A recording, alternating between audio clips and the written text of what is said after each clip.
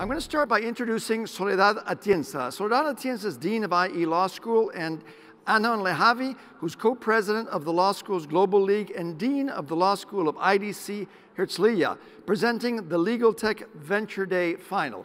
IE and IDC Herzliya are active members of the Law School's Global League, and they've created this global legal tech competition in partnership with the law firm Entier. Now, this competition has been amazing. It's gone to all over the world. It's been to Turin, it's been to Sao Paulo, it's been to London, it's been to Sydney. I was fortunate enough to be able to go to the London edition, where it was amazing to see so many of these startups in legal tech in London compete. We now have 4 winners, and they will be competing for the Best Global Legal Tech Innovation Award. So with that, let's begin. Join me, Soledad. Thank you. Please grab a seat. Hello, Paris.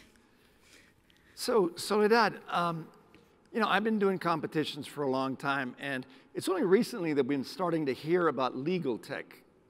What is legal tech, and since when did technology get involved in the legal sector? Well, Paris, I would say that in this unprecedented time of changes, also the legal profession and the provision of legal services is undergoing a large transformation.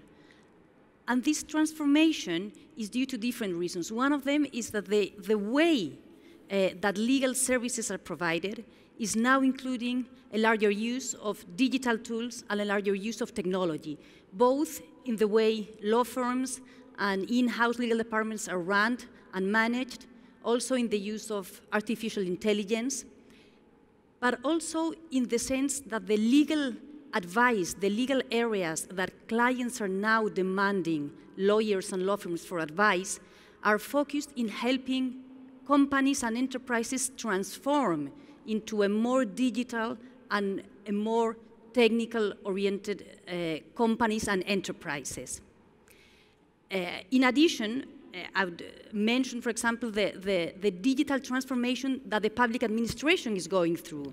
Think of the way courts are being run, the way the judiciary is also now implementing the use of digital and technology to provide, to administer justice and to provide legal services. So in the long term, this digitalization and deeper use of technology will help and will benefit the clients, it will benefit the legal profession, and it will benefit society because it will be easier and it will be more accessible for citizens and enterprises and companies around the world to access to these kind of legal services.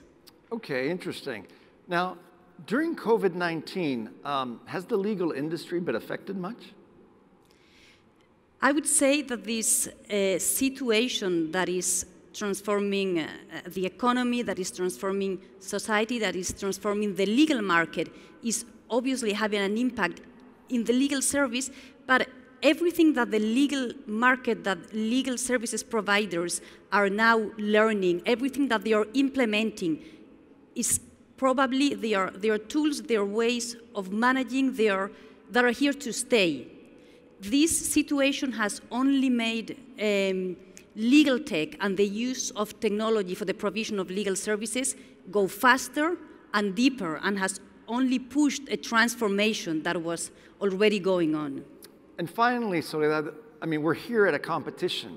Why a competition? How did you guys come up with this idea? I mean, I think it's great, but I don't think too many law schools are doing like competitions on, you know, legal startups. Why?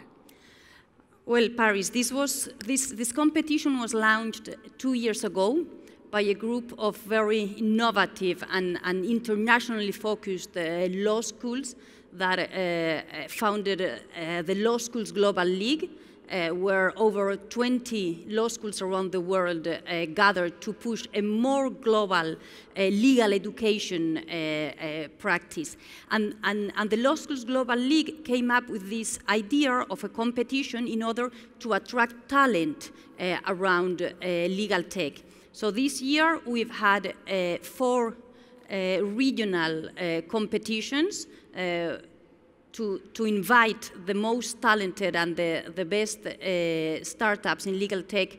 One of them in Italy, in University of Turin, one of them in Australia, in the University of New South Wales, in King's College London, and in Brazil, in FGV, Fundación Getúlio Vargas. And I see also the president of the Law Schools Global League, Amnon Lehavi, has joined us today and will also be participating in this event. Okay, thank you, Soledad. Welcome, Amnon Lehavi. Yes, I see you're president of this amazing league that's brought together all these law schools. So I think we're about to begin. Thank you.